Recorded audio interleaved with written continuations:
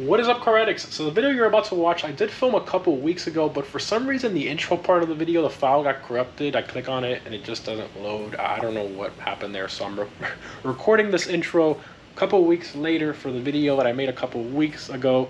So here I do have the Z06, as you can see, because obviously the Hellcat did get sold, as you saw in the last video.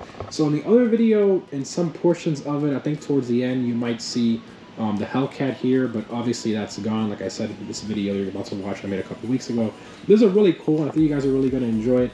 A lot of you guys were asking me to do like a video taking my cars to like Cars and Coffee or car show events, and I think I captured some pretty good footage. I took the Viper here to a local Cars and Coffee Miami event here in Miami, Florida. Massive event, tons and tons of cars. I mean, we literally take up like the quarter of a mall parking lot. It's just ridiculous.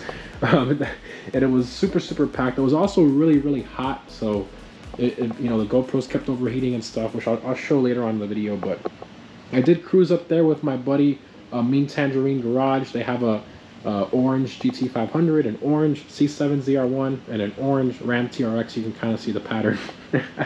So I cruised up there with them, and then after the event we left a little bit earlier because it was a bit too hot, and then we went for a bit of a cruise with some pools here and there to downtown Miami, which I captured some great footage there with the GoPros on the dash and stuff. I think you guys are really gonna like that. But anyways, let me know what you think of the video. I definitely have some more content planned for the future, some more exciting stuff. This is more of like a, you know, a vlog style casual video, not anything crazy.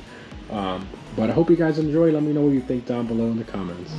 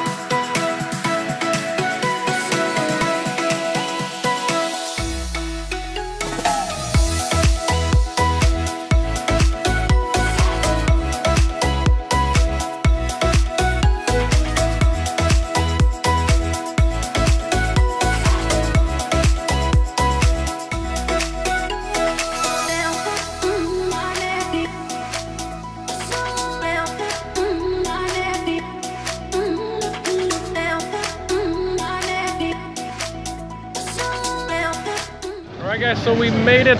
Got a pretty good spot and some pretty good company. We got a C8 Z06 over here. 054 GT, my dream car, my buddy. 4-liter Whipple on there. That is gorgeous. Absolutely gorgeous.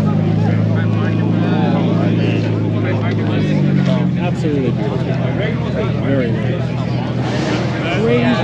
Crazy lineup here. We're definitely gonna walk around. I'll probably do like a little bit of a time lapse or something.